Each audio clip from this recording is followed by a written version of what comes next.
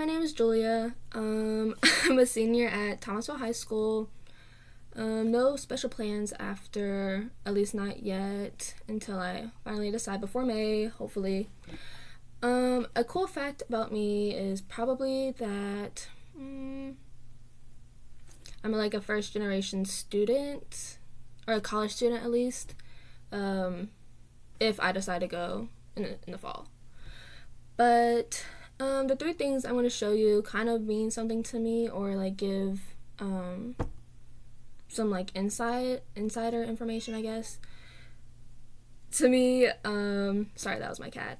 But the first thing is like this like kid-like thing, but they're not for kids. They're for young girls and women, not for babies. But it's called a Sunny Angel. They come in like different variations. This is the spring collection, I guess.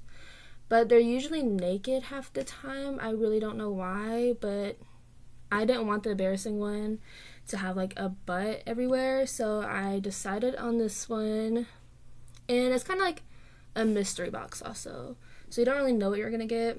But this one is kind of cute, especially with spring coming up and it's getting a little too hot for me, honestly. I kind of hate spring.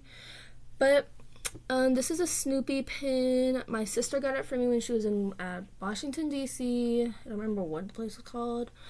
But it's pretty cool. It's kind of cute also. But it is a pin and it does fall off very easily. And like the back is like, oh, like this kind of. And it's like really easy to take off.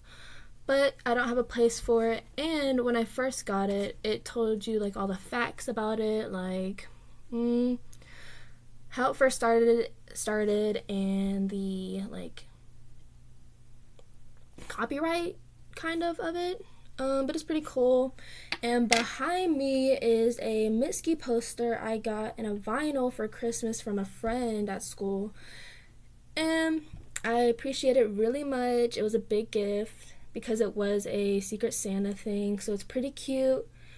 I did go see Mitski actually last month. It wasn't what I hoped it was gonna be. I wish it was better, but it was a life-changing experience, especially since you don't really know when artists are gonna retire and so what. But Mitski has like a big thing about disappearing, so I had to get that ticket really fast or I wasn't ever gonna see her. But the vinyl is pretty cool. Like the music is on it. It's called Be the Cowboy. Her music was popular, or the music from the album was really popular on TikTok, and it was pretty awesome to see her. I got a lot of videos of it, and it was just an awesome experience overall. But other than like these three things, it doesn't really define who I am. It's just a little like insider, I guess. But that is all. Thank you very much. Bye.